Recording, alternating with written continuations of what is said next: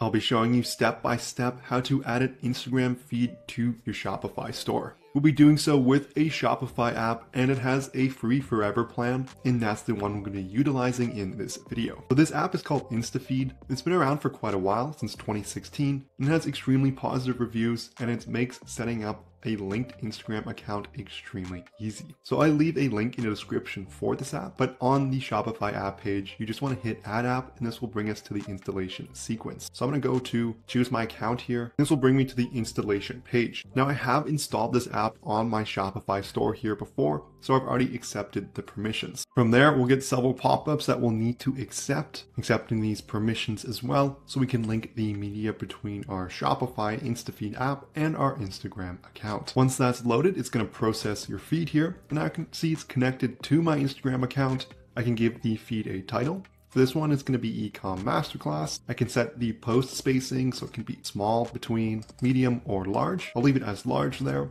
You can also set what happens when someone clicks on it, so they can go to Instagram, do nothing, or open the pop-up and show the product. In terms of the layout, you get several different selections here. I can see these squares. You can also have tiles, as well as sliders for squares and tiles. I'll go to grid and squares here.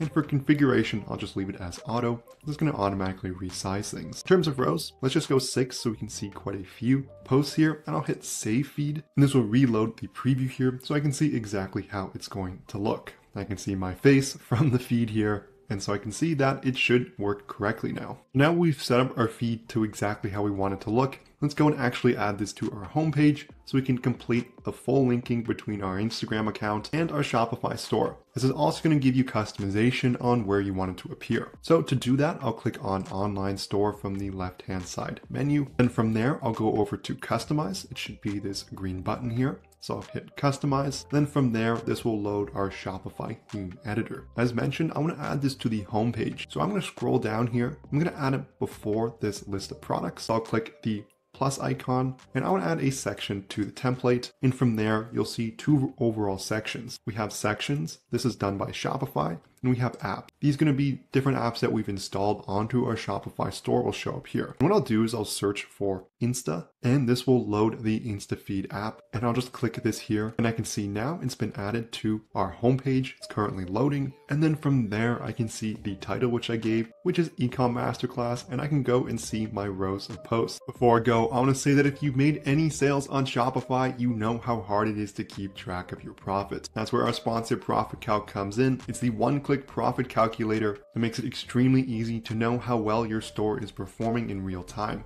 All you have to do is select the date range you're looking for, and it's going to allow you to make smarter business decisions, as you're going to have a true understanding along with a ton of different detailed analytics and metrics. You can find it in the Shopify App Store by searching Profit Calc and looking for this logo in the top left. There's also a link in the description below to access the app listing directly. From there, you can get a 15-day free trial so you can test drive everything for yourself.